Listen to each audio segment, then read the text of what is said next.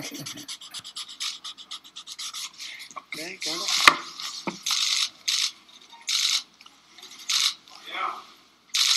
Okay.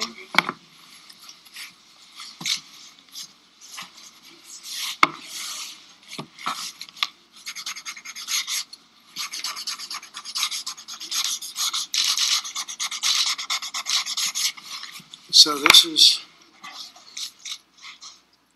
already invested in me. This is the payment relief during the COVID-19 pandemic.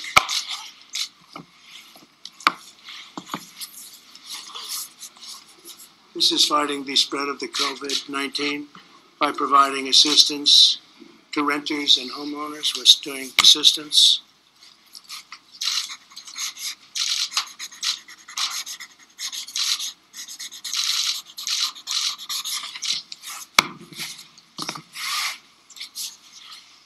And this is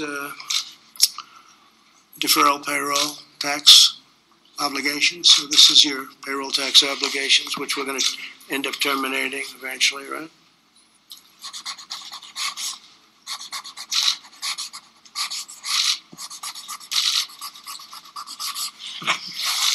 How many pictures can you take of it? I mean, you're taking hundreds of pictures. What are you doing? Okay. I will. So that's the story. Would anybody like a pen? Would anybody like a pen? Would anybody? Why don't we hand these? We'll hand these out to you in the back. Okay, fine.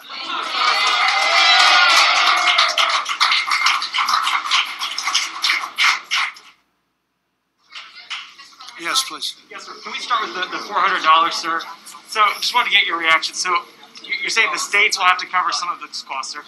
Which governors have told you that they would sign on to Well, this? if they don't, they don't. That's up to them. But if they don't, they don't. That's going to be their problem. I don't think their people will be too happy. They have the money, so I don't think their people will be too happy.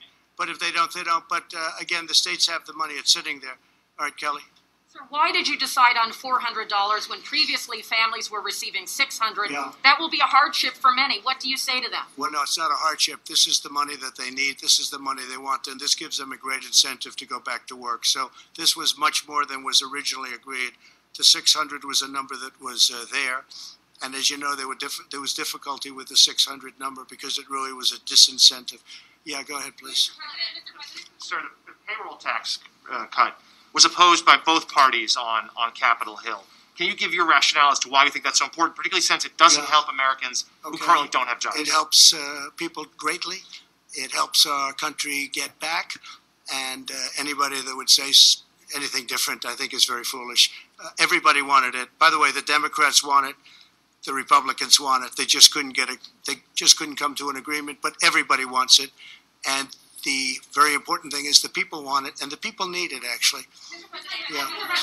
President, you said that this will pretty much take care of the entire situation, but as you said, there's not money for reopening schools, other important items. Is your administration willing to go back to Democrats to try to actually negotiate? Well, the answer is yes, but we have money to do other things. So we have a lot of money that was unspent, and we'll be able to do things with the money that was unspent. We have significant money that was unspent, and we will be able to use that for different purposes. Go ahead.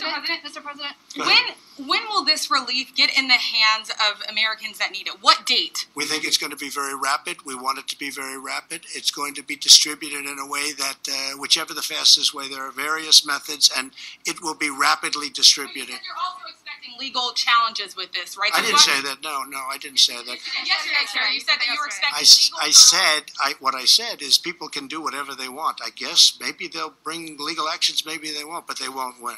They won't win. If legal action is brought against you on this, why not just work with Congress on this deal? Well, I'm not saying they're not going to come back and negotiate. They might very well come back and negotiate. You're signing an executive order today, and Americans want to know when they're going to see this relief. Very soon. They're going to see it very soon. Look, there it is, right there. Excuse me.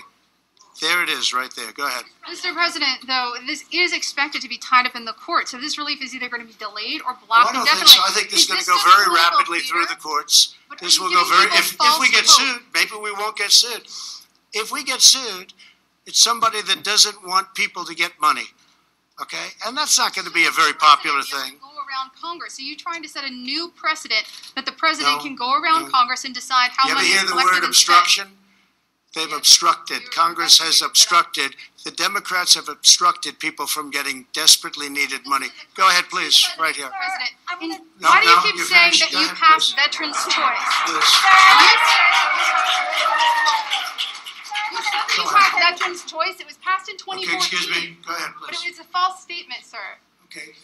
Thank you very much, everybody. Thank you very much.